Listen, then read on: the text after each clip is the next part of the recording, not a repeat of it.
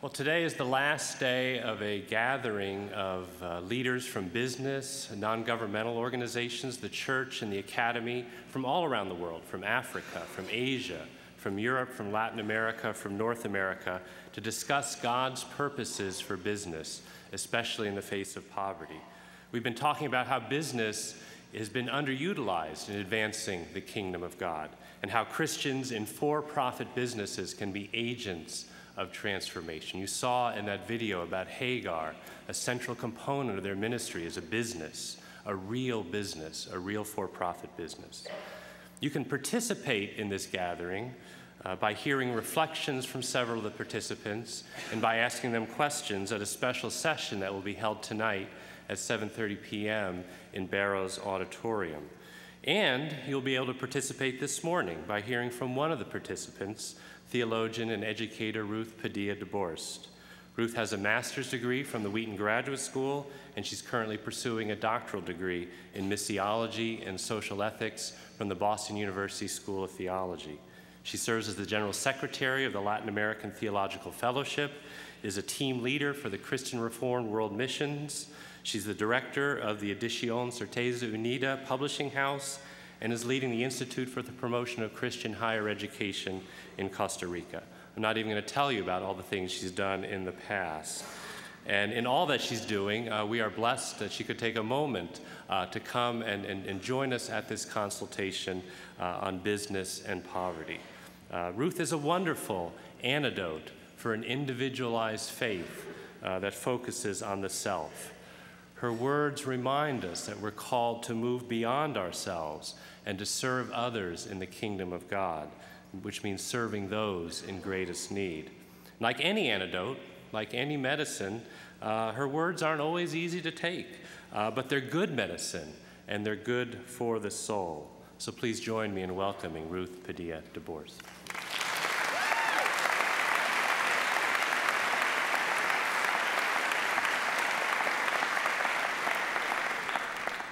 Good morning.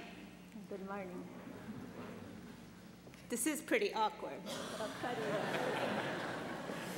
And when you get NGO people, business people, theologians, church people together, there are plenty of things we work to agree on, and there are plenty of things we maybe don't necessarily agree on. But I think this group over here will attest to the fact that we do agree on one thing about these days at Wheaton, and that is that we've had very good food.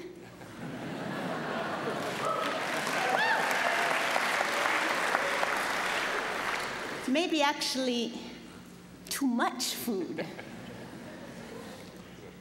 For you that are visiting campus, I think that's something, if you check out the things Wheaton is at, pretty much up at the top, right? My 16-year-old son told me that. Now, talking about food and God's table of plenty, I want us to think about daring to welcome others to the table.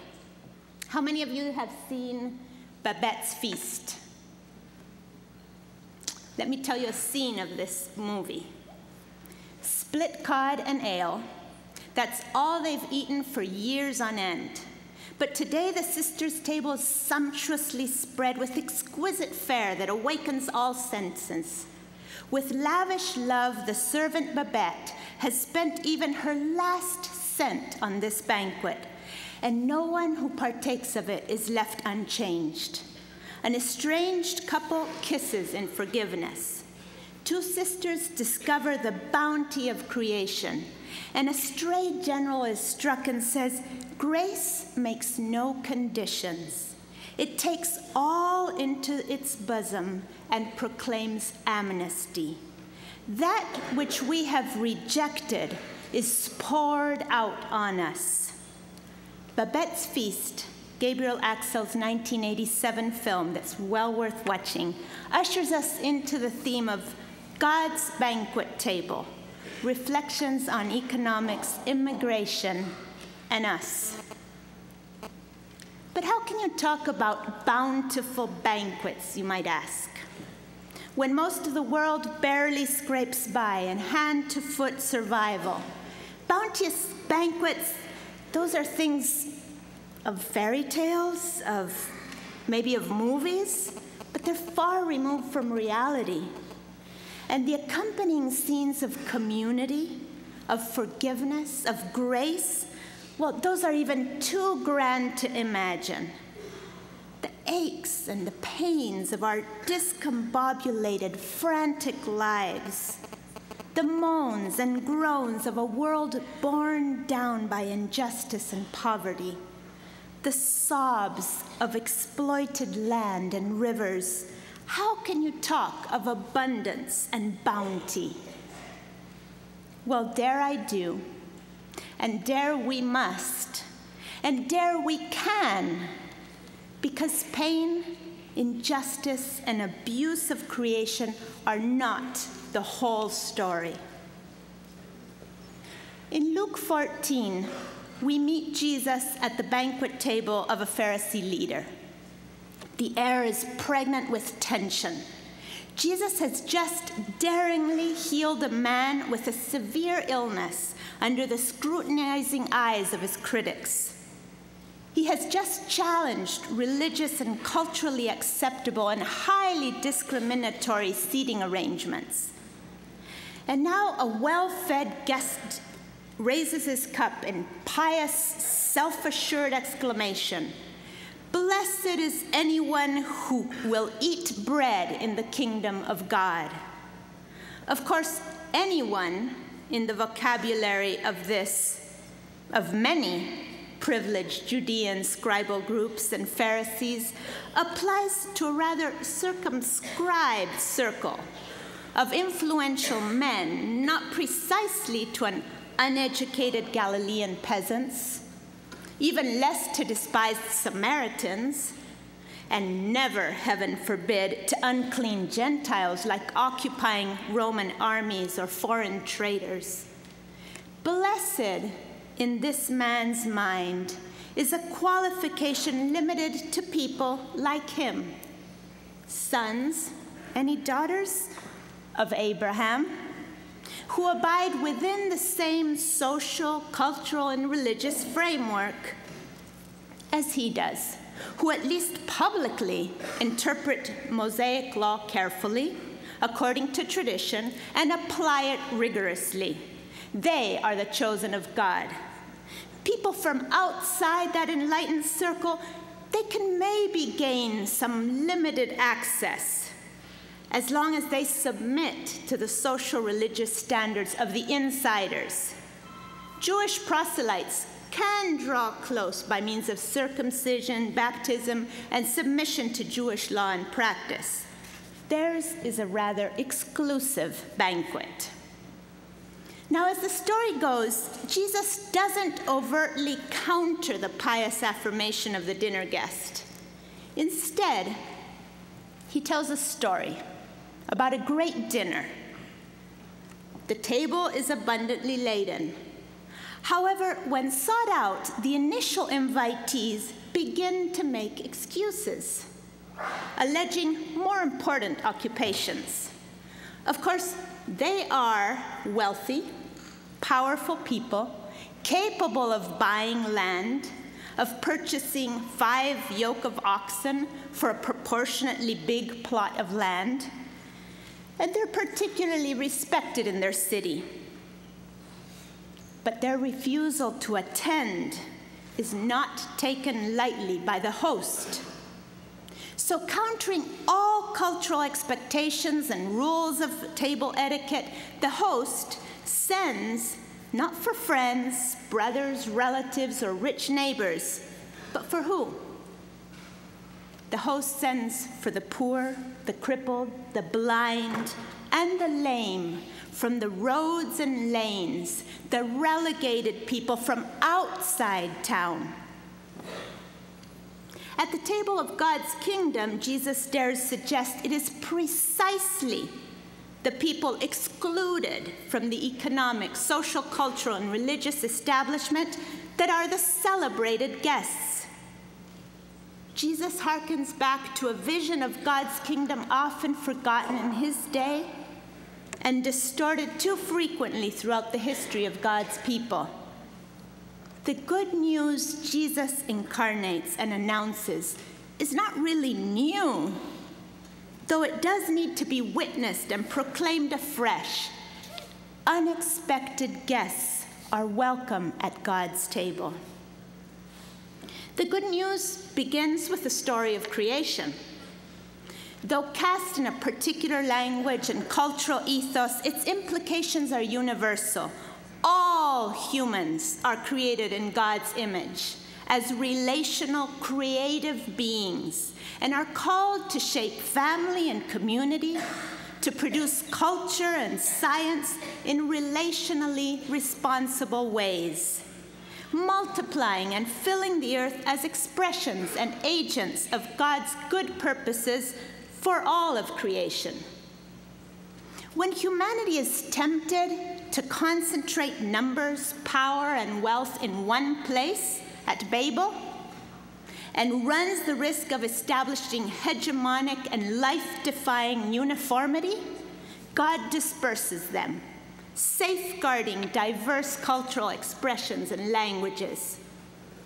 When God calls Abraham out of his land to begin a new people, particular blessing is promised in relation to universal intent. I will make you a great nation so that you will be a blessing. In you, all the families of the earth shall be blessed. When the Egyptian empire, feeling its power threatened by the growth of Abraham's descendants inside its domain, tightens its grip and imposes carefully tailored ethnic cleansing, God intervenes. God not only liberates the Israelites through Moses, assuring their survival as a people, God also establishes ethical conditions aimed at guaranteeing their capacity to live out their calling among the nations. Embedded in the law is good news for everyday life. Within the covenant community, religious commitment is inseparable from economic and ecological relations. Those of you that were here at chapel yesterday will remember, debts are to be canceled. Land is to be returned to the original family, particularly the poor, the defenseless, and people whose circumstances have uprooted them from family, from native culture. Those are the people protected by the law. The alien, whose presence might even threaten the identity and challenge the cultural patterns of God's people, the alien is to be given room at the table. Now let's fast forward several centuries and we find Jesus again at the table of the Pharisee. The Jewish people are now under the iron rule of Rome, which has enslaved many and destroyed entire villages. Repression and taxation are running families into debt and hunger. They're ripping at the very texture of their communities with the connivance of political and religious rulers. In these days of uncertainty and massive threat to their identity and survival, Jesus prophetically reminds his fellow Jews of who they are.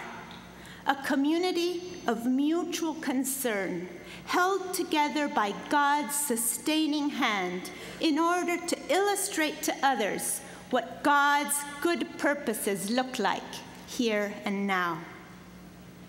In the imperial story of Rome and temple power, peasants, fishermen, women, and children are nobodies close to extinction, worth no more than their meager taxes.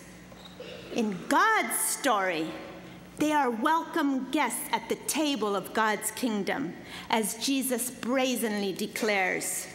The shocking turn of his story is that those who feel most secure in their right to belong and consequently take upon themselves the rules of judges and excluders of others, those are precisely the ones who run the greatest risk of excluding themselves from the celebration.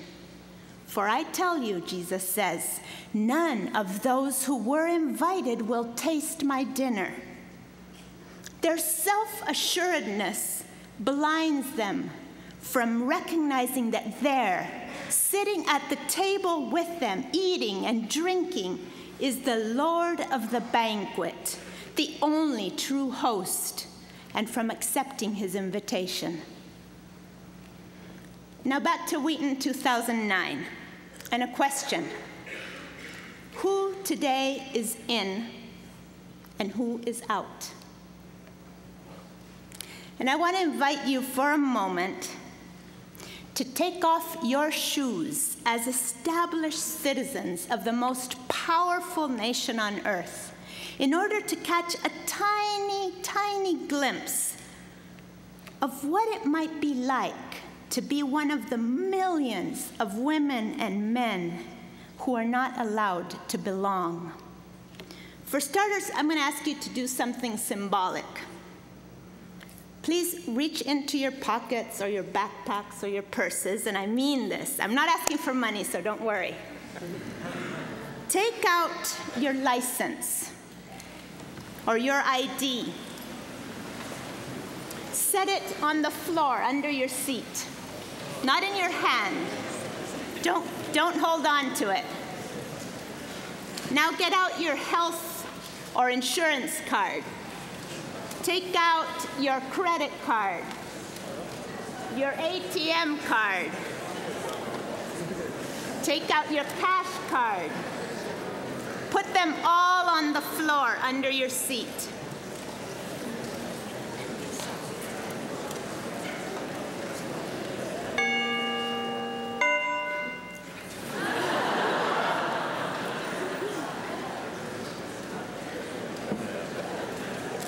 All right? Nothing in your hands, please. You no longer have the passports of plenty. Stripped of those security cards, without those documents, you have no name. You have no identity. You have no country to claim as your own. Now you're maybe a little more ready to walk the precarious, risky, sometimes deadly road of the immigrant. Now why would any Salvadoran, Ecuadorian, Argentine choose to walk this road to begin with? A story might help explain that the more appropriate question is not why, but why not? Maria gets up at 4 a.m. to make food for her 3 children before boarding the 5 o'clock bus into the city. At 7, she must be sitting in her assigned spot, hands on her sewing machine. Not her sewing machine, the company's sewing machine. She welcomes her 15-minute lunch break. It gives her time to go to the bathroom. Back to it until 7 p.m. and a 2-hour bus ride home. She rounds up her kids off the street, heats up some tortillas with beans, cleans up, puts some clothes to soak. That's on the early days. Because when she's forced to work extra hours, no buses run until dawn. So she snatches some sleep on the floor under the company sewing machine and catches the 4 a.m. bus back home in order to cook for her kids and send them off to school and return to work. She can't be late or she'll get a cut in her paycheck of $28 a week. She can't afford to lose her job now that Ramon no longer sends her money. 5 years have gone by with no word from him. Rumors have it he's made a new family in D.C. Now, Cousin Rose has written her, again, "Come, I've saved up for the coyote. You can pay me back bit by bit. I know people who can find you work. You can make $40 a day. What are you waiting for?" Now, Maria's story is particular, but it's by no means exceptional. Millions of Latin Americans are seeking viable means of sustenance for themselves and their loved ones in places far from home. Take the case of El Salvador. The United Nations report says that those who find their way into the U.S. make 6 times more than those who stay behind. Why not come? So 700 Salvadorans emigrate every single day. Half of the number of people here, or a third, every single day. Most of them have no credit card, no health insurance, no passport of plenty. They simply have needs, dreams, unique gifts, and human weaknesses, just as you and me. Now, south of the border, our Latin American lands have received people from near and far. Added to the indigenous people through conquest, colonization, and waves of immigration have come merchants and missionaries, miners and mercenaries, filibusters and farmers, teachers, preachers, soldiers, and artists from the world round. Japanese Brazilians, Estonian Argentines, Chinese Peruvians, Syrian Salvadorans, US Costa Ricans. The blends continue to this day. Latin America continues receiving guests, including multinational corporations, to which the US has granted many of the rights of citizen and so constituted as persons. Of course, these immigrants need not produce papers on demand, ford rivers, or traverse deserts. And they're welcome, after all. What would Maria do for a living if the maquila, the textile factory, weren't there? And when these guests choose to migrate to greener profits, the goods they engender are swaddled in protections. Their powerful benefactors secure the necessary travel documents. Their earnings need no exit visa. And thousands of Marias get left behind again and again, unless they choose to join the 700, risk being raped and burglarized along the way, dehydrating in the desert, or being detained upon entry, being exploited or deported as unwanted guests who have violated the laws of the land. Meanwhile, the laws of our lands south of the border are being tweaked and massaged, designed and redesigned to accommodate free trade agreements that clear the way for these people who are here today and leave tomorrow, briefcases full of profits and the hopes of Maria's children. Our borders, our sovereignties, and the security of our people are made fluid and relative to bigger purposes. Pathways are being constructed, cutting across traditional boundaries from Puebla, Mexico, to Panama, through the whole of Central America, in the pursuit of what's billed as a greater good. Now, we must ask, as God's people, do we not have greater grounds and resources for transcending humanly constructed boundaries for the sake of higher purposes? Are we who celebrate the transforming power of Jesus' resurrection not equipped to imagine and construct realities others than those that already exist?